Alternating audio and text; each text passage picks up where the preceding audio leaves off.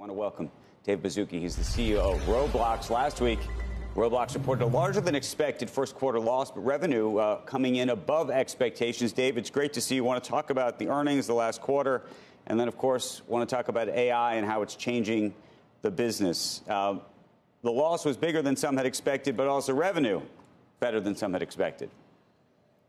Hey, Andrew, thanks for having me on the show. We're firing on all cylinders.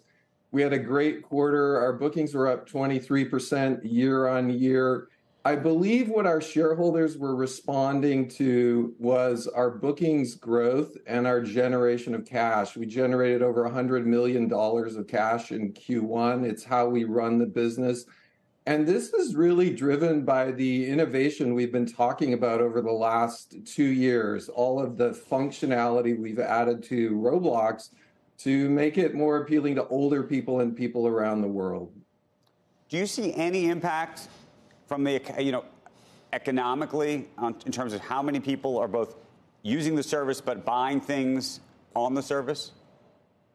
In addition to the 23% year-on-year bookings growth, we saw growth really in every sector, all ages, all around the world. Japan, for example, is now growing at over 100% year-on-year. Our over 13 segment is growing at over 31% year-on-year.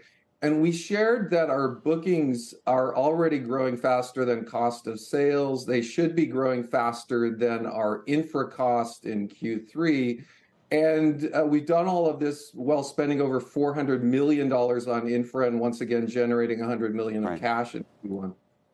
You've talked about actually having older and older customers or users on the platform. Are those younger people that have just grown up? Are those new people, joining, as you know, because I've talked about it on the show forever, the Sorkin boys, were early Roblox users, and they're getting older, but they're still on there.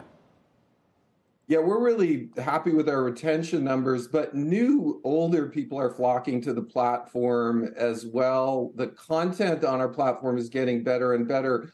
A lot of our developers our developer community is growing very rapidly as well, are starting to target content that is appealing for older users, more photorealistic type content. So it is a mixture of both.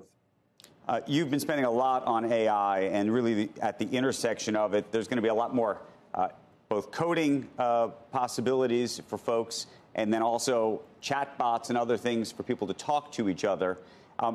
Where are you on that journey, and how much of it is going to be your own technology versus plugins from some of the large language models? Yeah, we're building a full AI stack at Roblox. In Q1, we already shipped 2 big pieces of functionality. One is material generation. So, for example, if you want a moldy brick wall, you can just say that, and Roblox will generate it.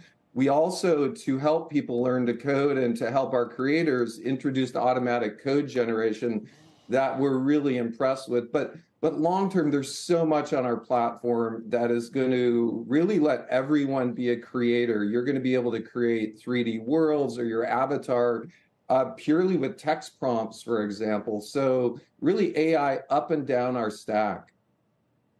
How much do you worry, though? I mean, we're still at this place where, some of these large language models hallucinate, say things they're not supposed to say. How do you put the right guardrails on these things, especially because you're going to have kids interacting with them? Yeah, once people start interacting with, for example, simulated NPCs or chat bots, that's where our history of safety and civility really comes to play. I imagine us being very, very careful as far as what type of bots an under 13 user would chat with. But at the same time, I'm really optimistic. I think we're going to have AI teachers, AI language instructors, AI chess coaches. And so I think our history of safety and civility will apply the same principles in an optimistic way.